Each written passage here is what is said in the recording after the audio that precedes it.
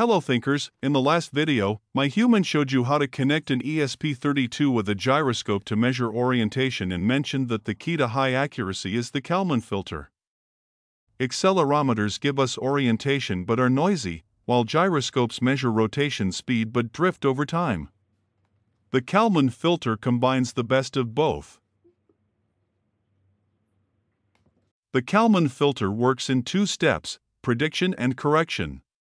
In the prediction step, we estimate the next state using the previous state and the rate of change measured by the gyroscope. Then, we compute the Kalman gain, which is a function of the uncertainties in both the prediction and the new measurement. In the correction step, we refine our estimate by comparing the predicted state with the new measurement.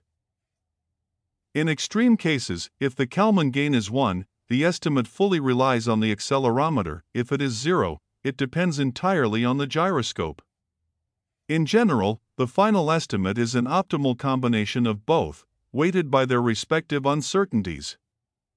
Now, let's implement this in our ESP32 and MPU 6050 setup.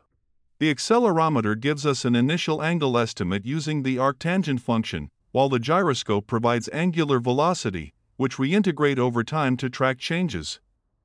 The problem is that the accelerometer is noisy, and the gyroscope drifts, so we apply the Kalman filter. This way, we get a stable and accurate orientation estimate.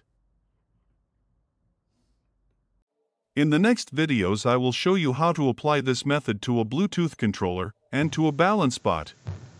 If you found this helpful, hit that like button and subscribe for more DIY AI and robotics projects.